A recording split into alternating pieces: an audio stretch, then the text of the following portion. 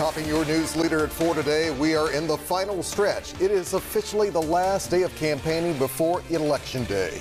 Thanks for joining us, everyone. I'm Alex Coleman. And I'm April Thompson. In Tennessee, more than 2.2 million people voted early. For those heading to the polls tomorrow, WREG's Shay Simon is live at the Shelby County Election Commission with what you need to know. Shay. Yeah, that is right, April, Alex. Preparations are underway here at the Shelby County Election Commission, and we put everything all in one place for voters in Shelby County to be prepared for tomorrow. As the clock ticks down Monday, we are hours away from Election Day 2024 across the United States and right here in Memphis. Shelby County Sheriff's Office shared this photo finalizing security plans. We do a lot of planning and we work closely with law enforcement.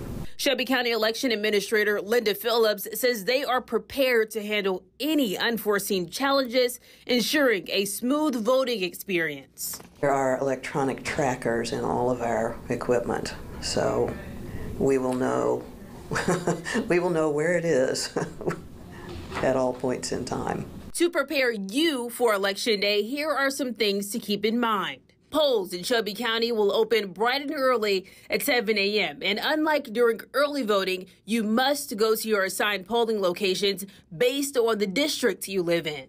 This is a look at the Tennessee.gov's voter registration lookup tool.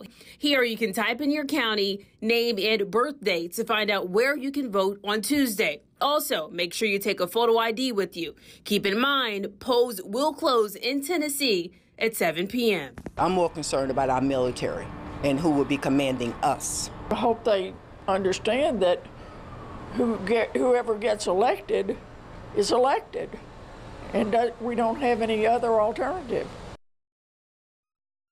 Now, if voters run into any issues tomorrow, Shelby County Election Commission does say that number there on your screen. You can call them tomorrow. That's 901-222-1200. And also tomorrow, April, Alex, we are expecting some rain and some weather impacts. So we will have much more on that for you tonight at 5 o'clock. For your news leader in Memphis, Shay Simon, WREG News Channel 3.